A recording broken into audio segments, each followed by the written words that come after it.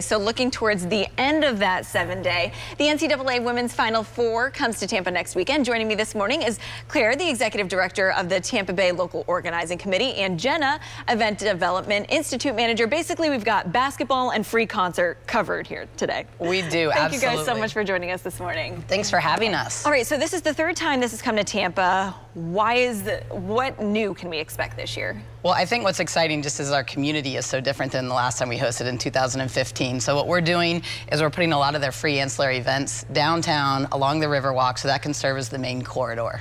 That's awesome. And now, so this whole weekend really kicks off on Friday.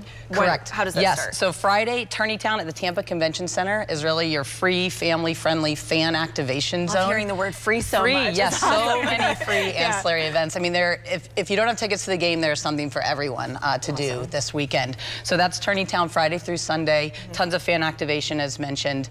And on Saturday, which is Super Saturday, there's tons of things to do in Tourneytown as well. Youth clinics, autograph sessions, a next generation showcase. Beyond the baseline, can go on and on. Cool. Ton to do in Tourneytown, but then the Saturday will end with a celebration in Curtis Dixon Park. Yes, and Jenna, this is your specialty. So the concert, tell us a little bit about that.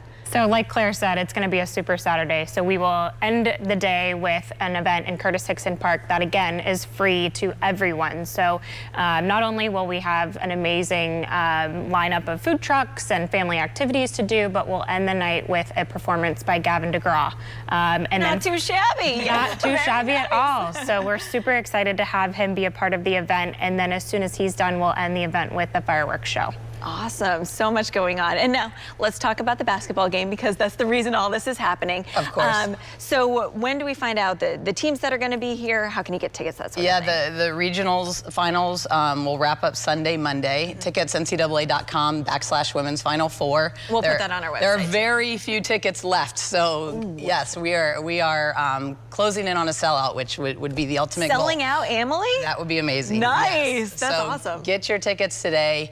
And we also want to mention the bounce. There's one more free family-friendly event on Sunday. Okay. That takes place Curtis Dixon Park. The first 2,000 kids to register get a free ball, free T-shirt, and then they will be in a dribbling parade down the Riverwalk to Tourneytown.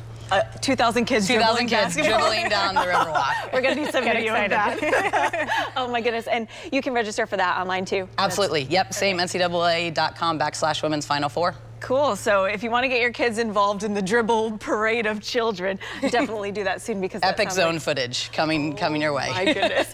All right. Thank you guys so much. And again, we'll link their website on ours, abcactionnews.com. Should be a great weekend next weekend. Thank you so much. We'll be right back after a quick break.